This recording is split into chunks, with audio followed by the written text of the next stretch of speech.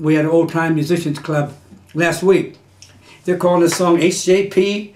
I figured, what's HJP? I don't know. It's all these bop songs, and I figured, I don't know that. See what I mean? I'm not up on that. Now I should learn it, you know. But I figured, why learn it, Harold, when the people are set on you as soon as you walk in there? Harold Rambunctious, Harold Night Train, you know. I figured, well, right, I got to play it, you know.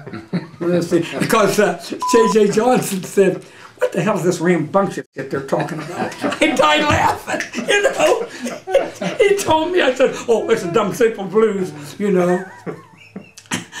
And I'll never, when I first met Kay Windy, they booked Kay Windy in, you know, trying to keep that trombone out. So when I come in, I sat right by the stage. So look, and he walked and said, did you bring my case?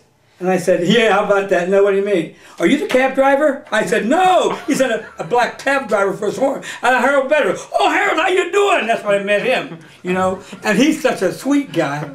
Volkwines makes trombones, Kings. Not Volkwines, it's a King Company in Cleveland. So the guy from Uniontown worked in the King Company. So he said, hey, Harold, you come up doing the trombone, I'll get you 10 or 15% off. I said, great. So I went up there, and while I'm up there looking at trombones, they got about 20 on a run.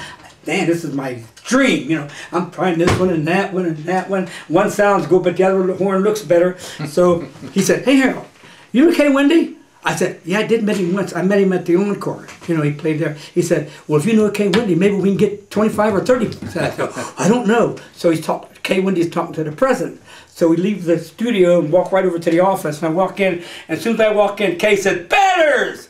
I figured, good, you know. And he said, how you doing? And the King said, is he a trombone player? He said, he's one of the trombone players coming up. You give him a horn. You don't have to give him percent. And they give me a horn. Oh, no kidding. Wasn't that nice? And I said that Kay was playing at the club in Cleveland you mentioned.